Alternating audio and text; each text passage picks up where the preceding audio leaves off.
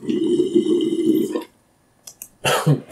today I'm taking a little bit of a break from Flipper Zero content to talk about the Nvidia 340 drivers and installing them on Linux in 2022. What this means for those of us who maintain older hardware. I guess I want to address the age-old question of should we be using these proprietary drivers or should we be using Nouveau, the open source, amazing reverse engineered drivers. Now, this is kind of becoming an even more important issue because soon 390 drivers will be depreciated as well. So we're gonna have a whole new crew coming into the depreciated driver party. And there's a lot of questions to ask, a lot of things to think about and contemplate about what you choose to do with your system. For those who are not familiar, the 340 drivers are a set of depreciated, legacy, proprietary drivers from Nvidia. And they target the G8 through, I think, the 200 series of Nvidia GPU. These are really old. Old GPUs not good for modern builds, but if you have a desktop lying around that has motherboard graphics, they're a great upgrade. If you can find one for free, scrounge one around. If you have one lying around in an old closet. If you have an older desktop that maybe was more high-end computer at the time that doesn't have an integrated graphics setup, right? These oftentimes predate the iGPU paradigm. You might just be on your own. You might have one video out, and that's going to be your NVIDIA graphics card you already have in there. The other use case is laptops, and I think that this is probably one of the most important use cases because unlike the other situations, there is no way out. It's a laptop, and these laptops are still oftentimes pretty good. These are like mid to late 2000 laptops that sometimes have like core duos. In fact, one of the most popular and iconic laptops of this era, the MacBook and MacBook Pro series, both use NVIDIA GPUs. Is before the great falling out between NVIDIA and Mac. Unfortunately, in 2020, however, NVIDIA depreciated these drivers. So that means that we're not getting feature updates for probably the last like 10 years or something. It's been a while. But we're no longer getting security updates. I want to really quickly address this because I think that as home users, we oftentimes get lost in the notions of privacy or security. But from what I've been able to find, the only CVEs out for the NVIDIA 340 drivers are actually specifically pertaining to Windows. So that is something to think about. The other issue is, or the other thing involved there is that it is a local privilege escalation, right? This is not a remote access issue. And I think that this comes up a lot in terms of like Linux and privacy conversations.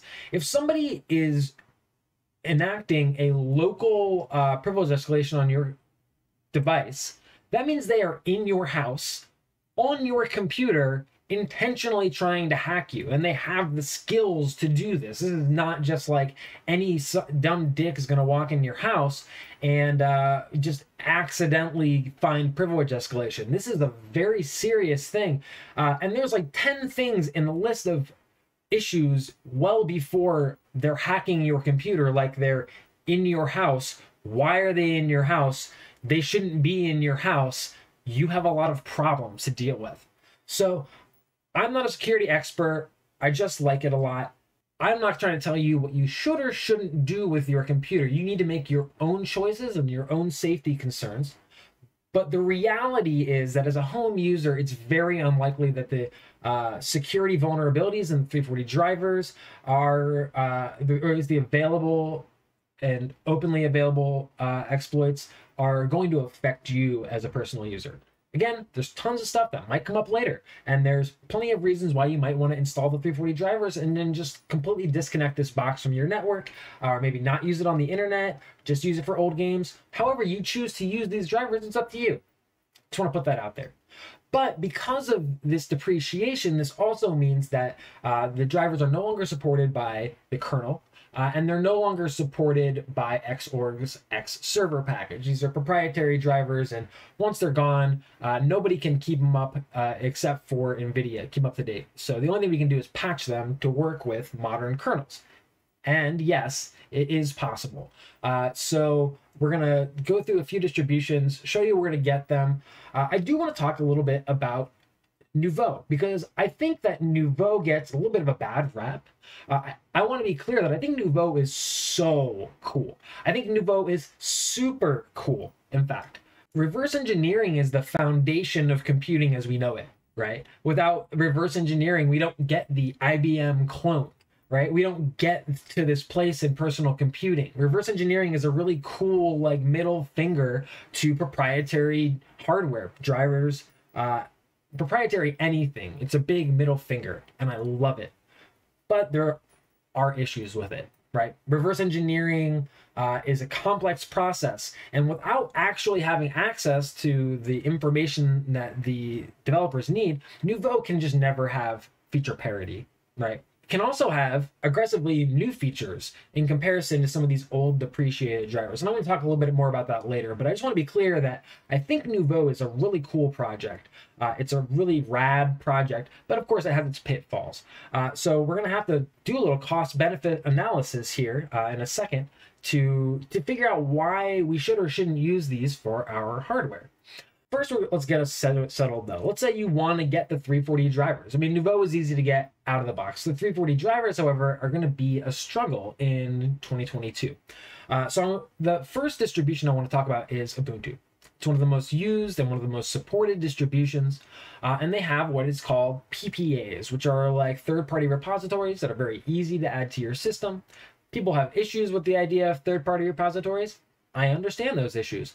But especially when it comes to these drivers, these depreciated legacy drivers, I don't think you're going to have quite the same issues that you would have if you're trying to bring in brand new software that might require new libraries. If anything, your system might eventually have libraries that are not backwards compatible with these 340 drivers. So it might be the inverse more so than anything, which can be a problem.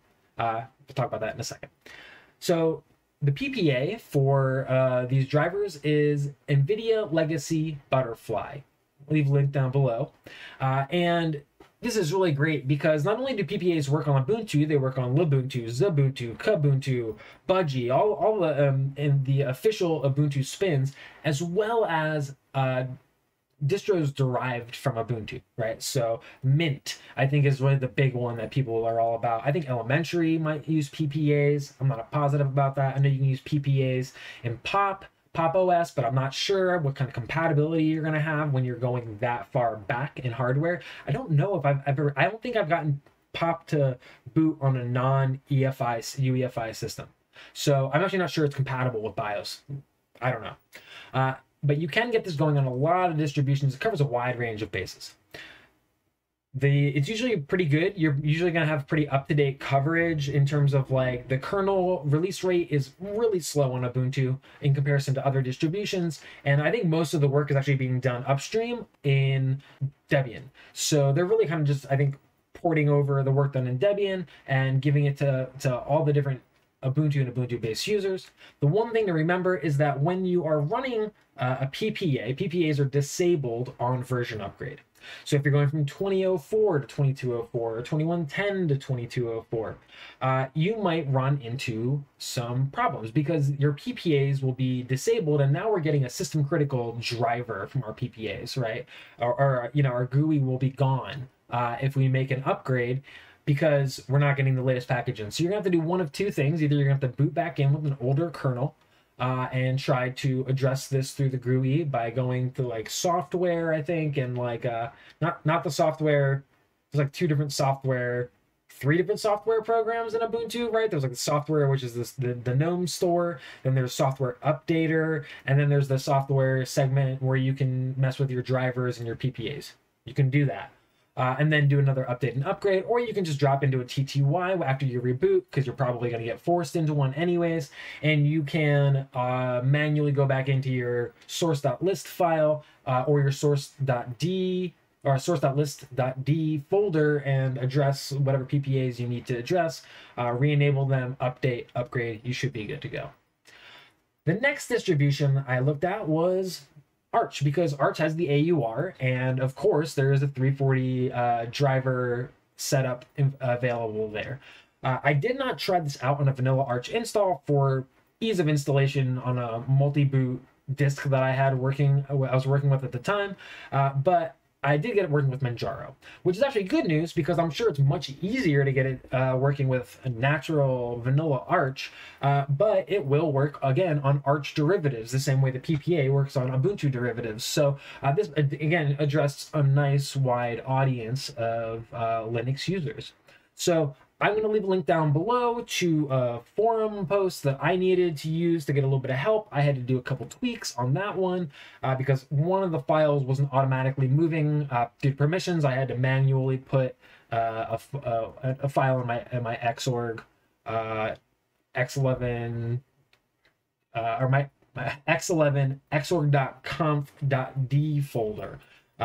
So that was its own little mess, but you should be able to figure it out. If you're using Arch, you should be able to figure it out. If you can't, you should probably stick with Ubuntu. Ubuntu is really by far the easiest way. If you're working with an older system, I really recommend Ubuntu.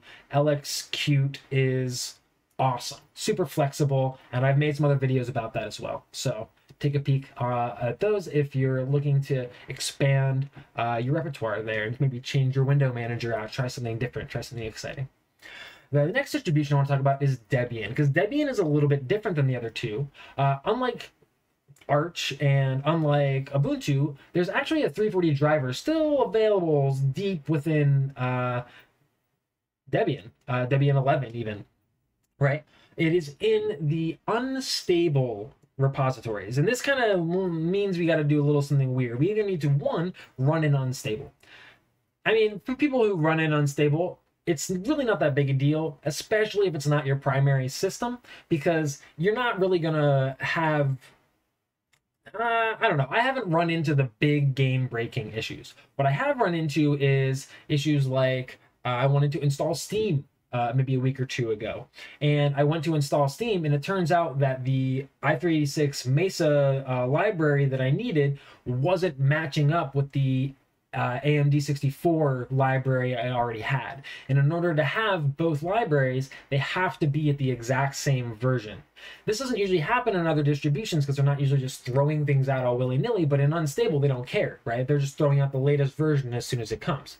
So you might have to wait a few days. I think it took like maybe 4 to even 5 days for that next Mesa library to i386 Mesa library to drop that matched, and then I was able to install Steam. So you will find some peculiarities. Supposedly you can make some game-breaking changes, and that could be a problem. So maybe you don't want to do this if you want to stay super stable. But the other option, unfortunately, is to create a Franken Debian, which is like one of the most hated concepts in the Debian world, right? They hate when you do a Franken Debian, but sometimes it's pretty useful. And in this particular case, I think that, again, the same way I was saying that I suspect Ubuntu will break the 340 drivers before the 340 drivers break Ubuntu using a PPA. I think the same is kind of the case here, right? We're talking about legacy depreciated drivers. These are not changing at all, aside from patches to make them work with modern kernels. So you don't have the same concerns, and if you're only installing the 340 drivers, then you can go ahead and create a Franken Debian, I think. Again, your mileage may vary. To do this, I don't think you can do it with stable. I think you have to do it with testing because I think you need a newer kernel than is available in stable for this to work properly, or at least I have found that updating the kernel fixed some problems I was having at a certain point. But you can add a basically unstable as like a pinned repository. So you can add unstable as a separate repository and then pin it back so that you're only installing stuff from there that you choose to install, and you're not updating your whole system to unstable. And testing is a little bit more stable. It's actually probably a lot more stable because testing is still, I think they're still putting out like matching libraries and stuff. You're probably gonna have a much better experience there. But when Debian is talking about stable, they're talking about like ultimate server stable, and we're talking about desktop stable. So it's a little bit different. It's okay if you have to reboot your system every once in a while. You probably should. You're not looking for 300 days, 365-day long no reboot phases, because you will need to reboot to change things like kernels and stuff, right? A lot of those, that's what they don't talk about it. Like these distributions that stay up for years at a time, a lot of those might even be using 3 or 4 kernels. Probably 4 at this point, because 3 is pretty old, but they're using very, very old kernels, and you can do live updates and stuff. Whatever. I'm getting off topic here, but yeah. So the 340 drivers are available in unstable, and there's a couple ways you can get them. But once you get them, you're off to the races. Once you get the distribution set up, you're off to the races. So we're gonna go over here. We're going to go to Nvidia Butterfly, right? So Nvidia Legacy Butterfly is what we want. We're going to Launchpad. Sometimes, I don't know why, things have been a little finicky lately. There are some descriptions for some solutions to different issues. I have had to do this where I have had to change where my module path was a couple times on mostly on Debian, not really on Ubuntu, but it's very easy to add. This is the instruction set for adding the repository to your system, and then you should be able to just I think you just look up Nvidia graphic drivers or Nvidia legacy drivers. Either way, you should be able to just search Nvidia and 340, something will come up for you in apt. So take a shot on that.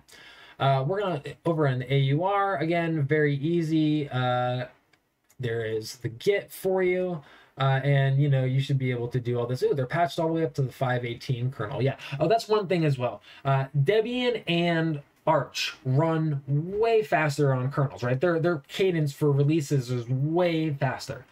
So be careful. Do not try to jump from 5.18 to 5.19 until the patches have dropped here. Same with Debian. Make sure you see that there is a change to the Nvidia 340 drivers and that they have the new patches for 3.19 or 5.19 or 5.18 or whatever the newest kernel is at the time before you go upgrading. They actually recommend you pin your kernel back. I think on this repository, if I remember correctly. Somebody was saying make sure you pin your repository because there's just not enough people power to be able to keep up to date, with the latest and greatest. So that can be an issue. Just something to keep in mind. Now I want to drop one or two really quick troubleshooting issues. I want to do an entire video about trying to get your Mac device working properly with this because there is a ton more to it, but one of the main issues that I ran into in hardware wise was that I was running integrated motherboard graphics on one of my systems, and as a result Linux just really did not want to view my PCI graphics card as the primary device. So what I had to do was one of two things. One, as I had to blacklist, right? So, to blacklist something, you're going to go to /etc/modprobe.d, and we're going to add a blacklist file there with a descriptive name, blacklist. Usually it's blacklist-something.conf. And we're going to say blacklist space and the driver we want to get rid of. For me, those drivers were the AMD GPU driver and the Radeon driver. Usually, in some cases, I only needed to get rid of the Radeon driver. In the last case on Debian, I might have done something weird, but I had to also blacklist the AMD GPU driver because both of them just kept trying to enable themselves against my will. And I did feel like I was having some issues with some lack of continuity. I felt like I was not able to utilize the appropriate amount of RAM on my Nvidia card when I had the motherboard graphics enabled.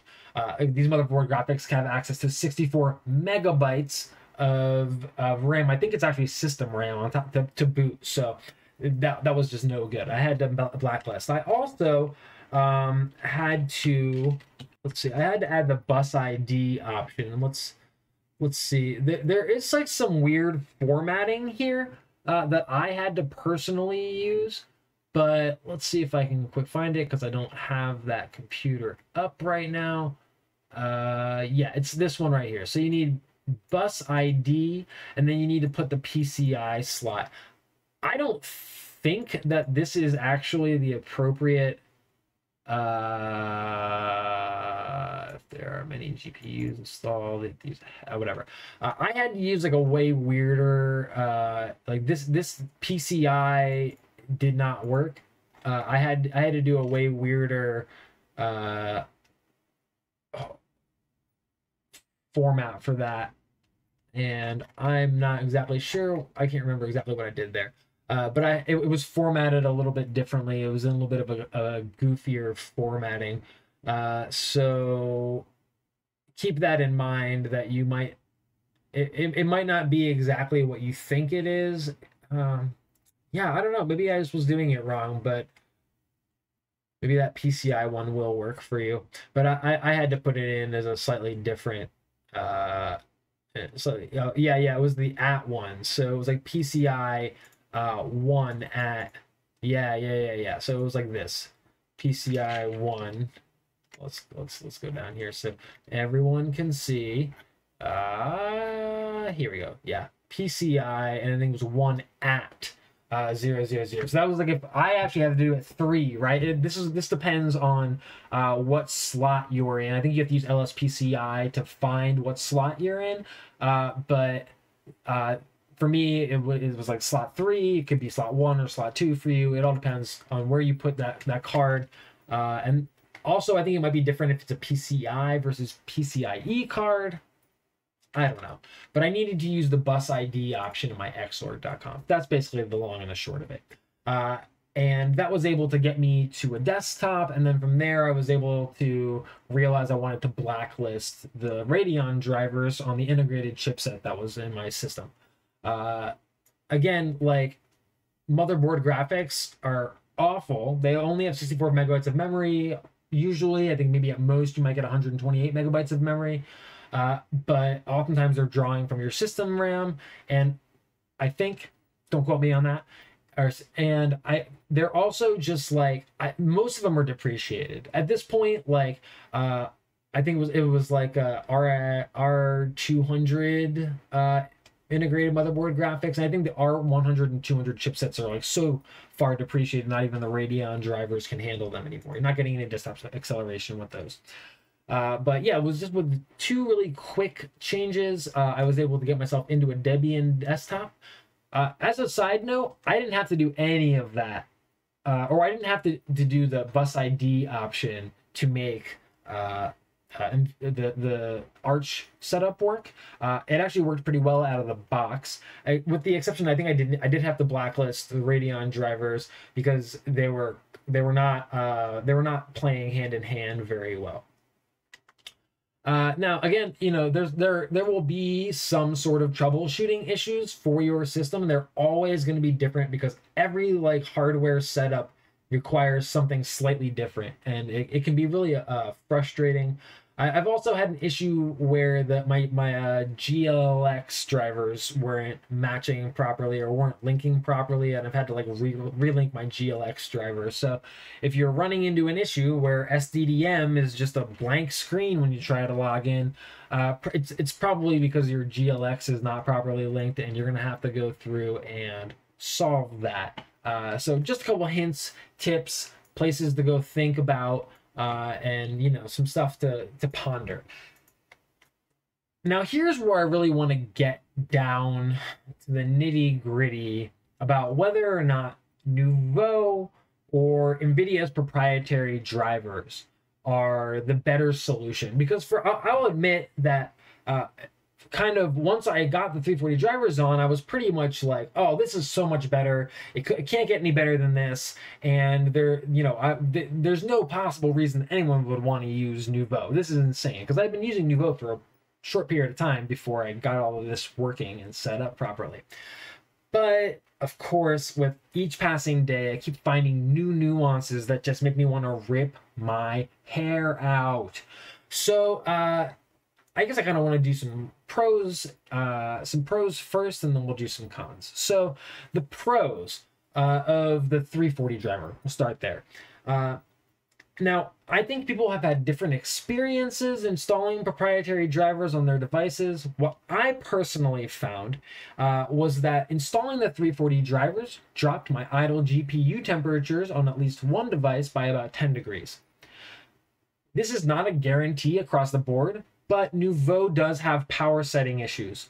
And sometimes that can look like underpowering your GPU. You're not getting enough performance. Sometimes it's overpowering. And that means drawing on your battery too hard, and that also means, you know, drawing against your power supply too hard and increased thermals. So maybe you have a desktop, it's not that big a deal. You have plenty of airflow, but especially on a laptop, this is a huge difference, a huge deal breaker. 10 degrees on your GPU on the laptop is the difference between running something in like the 80s and 90s and running something in the 70s. There's not really, you really shouldn't be pushing your GPU up into the 80-degree temperature zone. 70 is kind of the max I want to be at, and in the 60s would be ideal. So there's that. The 340 drivers do have a bunch of different features available. This is one of the things that kind of bums me out about Nouveau, but there is a lot more access to stuff like monitoring tools, right? You have access to Nvidia SMI, or you know, so you have access in like the Nvidia X server settings, for where you can like check out. Let's pull something up real fast. We're gonna pull up Nvidia X server settings, right? So this, right? I can see my GPU utilization right now. I can see my video engine utilization. I can see what's happening, and I can see whether I'm getting what I want, whether I'm doing what I want. Right, like right now I'm on my 1050 PC. This is the best GPU I have in my house. Not great, but I have like a 210 or a GT 218, and I also have a MacBook that has like a G8600 chip in it. And so those ones are, you know, they're definitely in a very different world, but at least I can tell what's happening. I can see that they are or are not using as much memory, you know, VRAM as I expect them to. I can see if the video engine's being utilized the way I expect it to, or if GPU utilization is right. I have different stuff that Nouveau doesn't really offer, or I haven't been able to find out how to get to that information easily or at all, really. There's thermal settings, right? I can change fan speeds. I mean, you know, I don't have that option on either of the computers that I have a 340 driver capable chip, but if you do, you might be able to control your fan speeds better using this. Right, and now the power miser is not going to work. You're actually going to overclock through a different mechanism, but you can overclock using 340 drivers. You cannot overclock through Nouveau. I don't think you can overclock mobile chips the same way, so it doesn't work on my laptop. But you can do some overclocking. It's a little bit different. You don't use the same cool bits number. And it will actually add a whole extra frequency section in there. But yeah, so those are some of the perks off the top of my head that I can think of about using the 340 drivers. They're also just like meant to be worked with the card. So there's probably internal things that I don't quite understand, but you will have access to all of your codecs out of the box. You will have access to basically all the features that your card is supposed to have, and that's kind of where we start running into problems, right? These are depreciated drivers. The 340 drivers have not been updated themselves for feature content for years and years and years. And that puts us in a little bit of a problem, a bind, because not all features are inherently baked into the card, right? Some features are just GPU driver features. And I believe that one of those is DRI3. So let's get on to why Nouveau can be beneficial, right? So DRI3, direct rendering infrastructure. So this is what one of the ways that the graphics stack works, and DRI2 was the standard at the time of 340 drivers, and we never got to DRI3 because by the time the DRI3 came out, these were already depreciated into a legacy space. So we never got DRI3 capabilities. Now, my understanding is that these cards should do DRI3. They just don't have it in the drivers. However, funny enough, Nouveau hasn't implemented DRI3. So as far as I know, I have not checked it out personally, but I think that if you're running Nouveau, you should be able to access DRI3, which does, I think, allow you to hardware accelerate more and better. If I stopped running everything on this system, this computer, even using i3, is still going to be accelerating or using a lot more of its like video RAM than any of the other computers that I have Nvidia cards on, because they're all running 340 drivers. And my theory is because that's DRI3, and DRI3 is not being used to accelerate some of the things that it could be used to accelerate if I had it. That's an issue, right? It's an issue that may seem like it's not a big deal at first, but the more I keep getting into things, the more I'm like, wow, I think that this could be doing more for just my basic desktop, possibly if I had Nouveau installed. I don't know. But that's definitely not the only feature set, I think, that's like that. It's just the first one that comes to my head, and the only one I can think of right now. But there are features that Nouveau can implement into its drivers that you're never going to get through 340 because it's done. Depreciated, it's proprietary. We can't do anything with that. Nouveau is also very portable, right? Nouveau can be put onto just about any NVIDIA GPU and it will run. You might have to use no mode setting, and if you're doing that, that might be a reason to try the 340 drivers out. No mode setting is not a great position to be in, and you're probably, it's going to affect your performance of your card, but it's definitely not the worst thing. It's just not a great space to be in. I think people have different experiences using different hardware, but I have heard some people say that the proprietary drivers run hotter on their system and that the Nouveau drivers run cooler on their system. So that's another thing to think about. Nouveau uses the VA API for its video acceleration. This is the same API that Intel uses to accelerate its cards. Or it's like iGPUs, I guess, technically. AMD uses both or VA API, as well as Nvidia's VDPAU, and then Nvidia cards, their drivers only use VDPAU. There's nothing wrong with VDPAU, except Linux does not particularly love it. Most web browsers, Linux is a little bit funky when it comes to web browsers and video acceleration, hardware acceleration in general. But for the most part, they're missing a lot of the feature sets that things like Windows have available to them. There's no encoding as far as I understand in the realm of Linux, whereas I think Windows does have encoding. Maybe Mac has encoding as well. And there's also an issue with decoding video. Now, it works a lot better under VA API, but it needs to be patched. Not all distributions include that patch, and I think the same goes with VDAPU. That is well, actually, I'm not sure if you need a patch for the VA API. I know you need to at least like reconfigure some stuff, but I know you need a patch for VDPAU, and most distributions are not putting that out there. Not all, so like your distribution has to do a build of Chromium that will allow you to actually do the video acceleration that you want. Brave seems to have this built in by default, and I've had Brave has become just my de facto. Firefox does not have anything to do with VDPAU. They do not have support for VDPAU, and I don't think they plan on implementing it anytime soon, which is a bummer and kind of stupid in my opinion. Firefox wants to know why it's no longer the crown of the secondary, the anti-IE or Internet Explorer campaign, and that's one of the reasons. I mean, I stopped using Firefox because it wasn't giving me the hardware acceleration I wanted. But again, I'm rambling a little bit.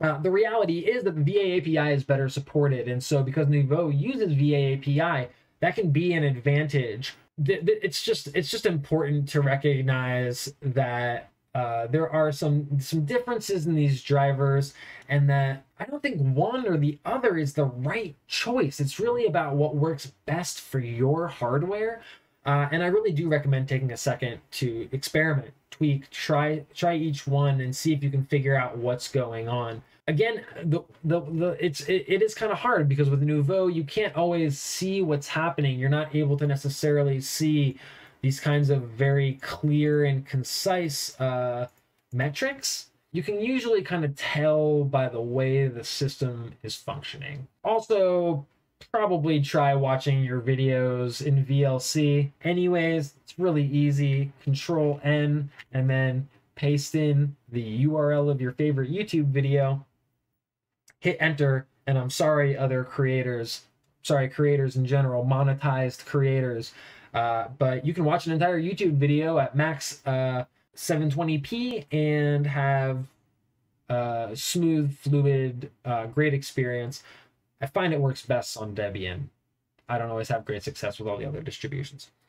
But yeah, I don't know. It's just a little bit today about the 340 drivers, how you can get them, and I guess why you would want to use them over Nouveau, or why you want to use Nouveau over these proprietary drivers that are kind of aging and decrepit over Nouveau that's starting to kind of get some pushes forward. And as far as I understand, Nvidia has actually even gone as far as helping a little bit with Nouveau in the last few years, and the push towards open sourcing their newer stuff might mean that they might give Nouveau even more information to help them develop the Nouveau drivers better for older GPUs. This is kind of the limit.